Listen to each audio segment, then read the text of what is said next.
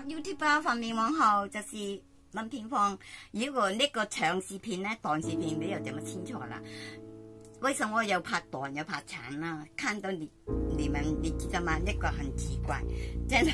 我本来呢没有发明这个的，没有发明这个的。这个铁嚟嘅，这个係一張凳呢個架子嚟嘅。咁啊，然後呢呢個大概12寸啦。咁啊，你度醫生啊，不用很大，你地沙啦。啊，我大概呢個12寸，真係如果用塑膠呢，就比較熱啊。還有一個呢，它有比較涼啊，還有鐵有點重量，不會很重啦，有點點就夠了。咁啊，然後卡在裡面。我不用多說了，因為當我們坐着看呢，坐沙發也好，坐凳也好，即係你覺得腰重要還是手重要？所以有啲人不知道我發明這個看電話嘅有什麼作用呢？他們完全不知道，為什麼不會很詳盡告訴你們呢？這個要你們覺得它用嚟幹嘛？有什麼好處？用過個人就知道，因為當我未發明之前第一代咧，真的沒有這麼方便。唔知點解冇東東又俾我發明第二代啦，所以蘋果有第一代哦，我也是有第一代哦。當我發明這個辦咗之後，因為我們懶惰人啊，懶惰嘅人特別中意啊，我沒有騙你的。咁啊，然後啦，你看我搞咗很多年啦，30年終於發明第二代啦。其實個不懂構思啦想啦，但是還想不走出來。突然間有一天我冇東東喎，又給我發明這個超方便。你睡覺睡着來，好像你將你個人，你看沒有？所以我跟你說，我有視頻教你們怎麼做嘅，有 YouTube 係詳盡嘅，短嘅咧當然沒有這麼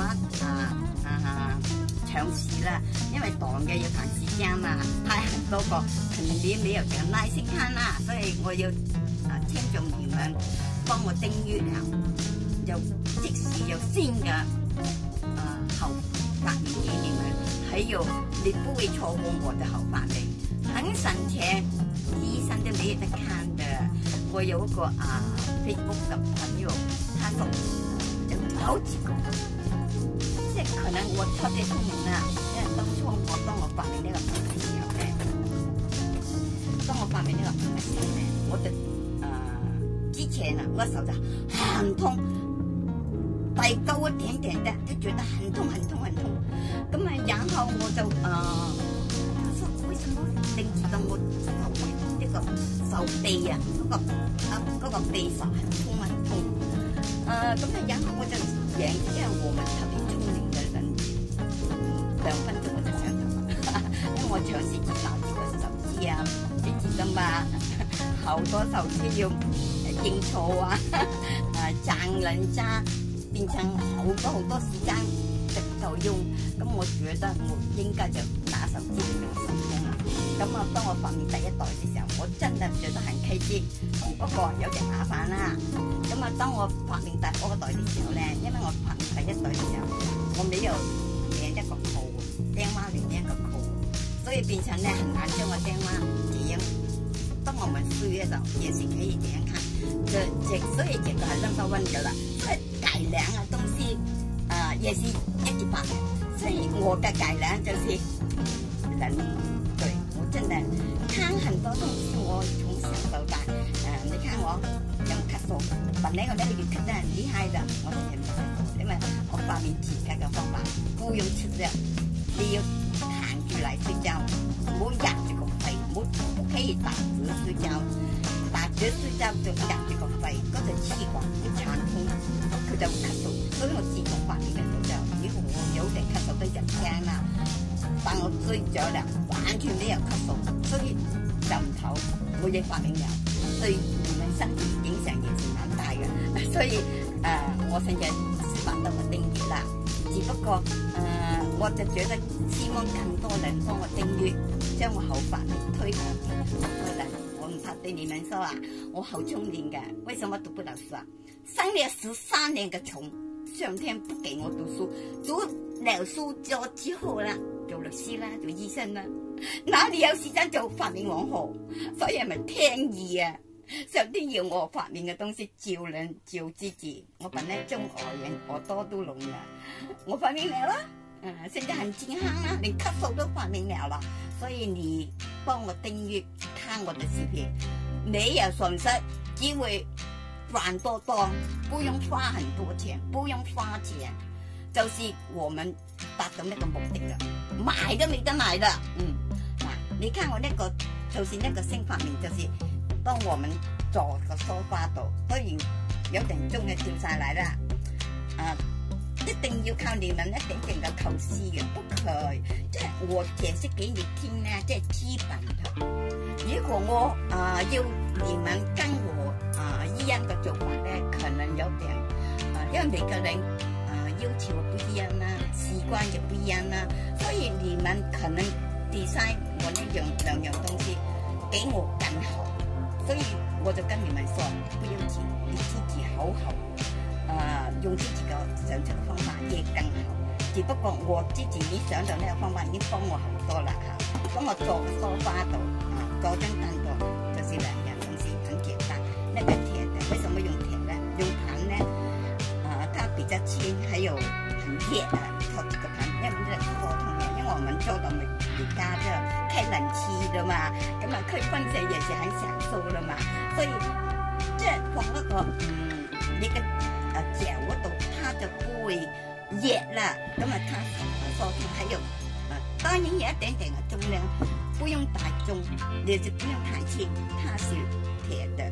咁然後呢，呢個架子呢，本來是一張凳嚟嘅，你不需要很大張，因為我們做到要輕啊，還有小啊，咁大概就把鐵梳出，成個市場都夠嘅，呢個市場都夠嘅，你看。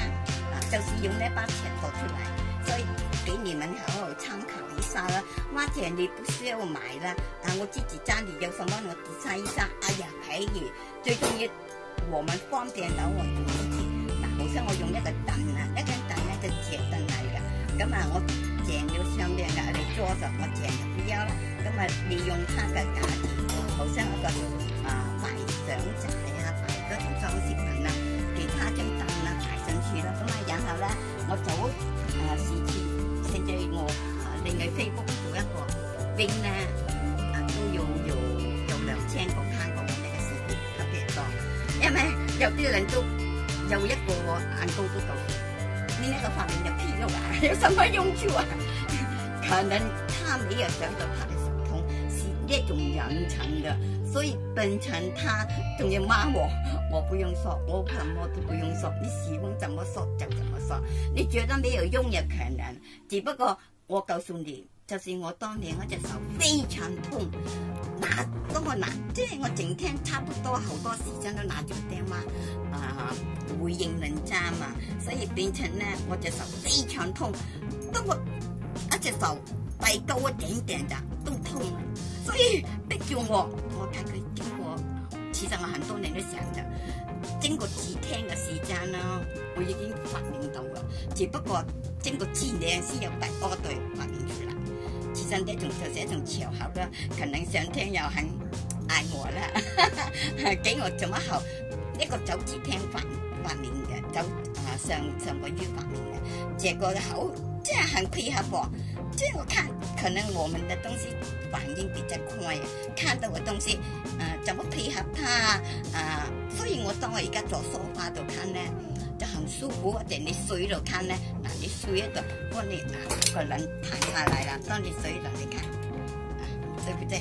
我沒有騙你啦哈，為什麼不掉下來？就是我已經做了個視頻了，教你們怎麼做，所以我今天不用浪費時間教你怎麼做，只不過浪費時間解釋給你聽，呢個不是笨蛋嘅發明，是幫你不用手痛，不用看醫生。所以有個人聽說他看醫生開嗰種消炎藥有什麼用啫？你消炎藥明天打電話，後天也打電話，我當你好了1-2天，他也會來，所以你用那個新發明沒有這個問題啦。你唔相信嘅，你就自己嘗試一下个成本不会高，很低所以我个人就是这样啦，看到个东西我就考试一下就可以用的啦。OK， 这样啦，有题吧，拜拜。